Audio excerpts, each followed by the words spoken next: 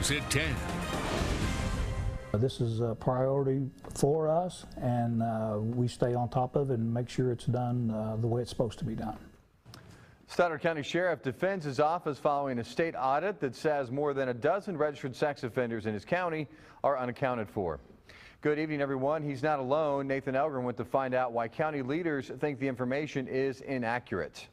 Well, Jeff, I learned this audit uses data from the Missouri Highway Patrol's sex offender registration database, but both the sheriff and prosecuting attorney from Stoddard County tell me that that resource often does not match their own records, and they think this audit's painting the wrong picture.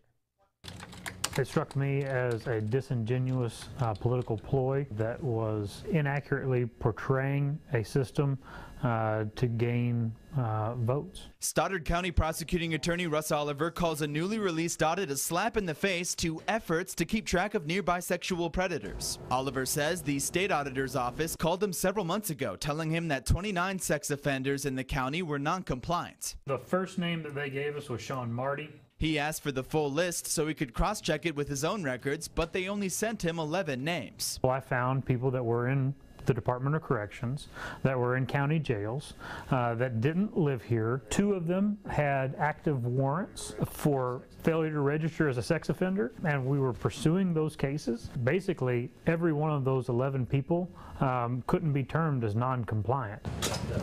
Stoddard County Sheriff Carl Hefner says following up with registered sex offenders is a high priority. Our goal is to keep our children safe. While they only have 1 officer following up with sex offenders, Hefner says their records show only a few are non-compliant and most have warrants out for their arrest. Actually, once a year, we get a packet together on every registered sex offender in Stoddard County, and we go and we personally make contact with that subject. We make sure he's compliant. We make sure he's working where he says he is, and he's living where he says he is. I also reached out to Butler County Sheriff Mark Dobbs, who's also part of this audit. His records show that only 11 sex offenders in his county are non-compliant, and most of those, he tells me, cannot register because they're staying at the federal probation and parole center and cannot physically come into the sheriff's office to complete the process. Live Local Now, Nathan Elgren.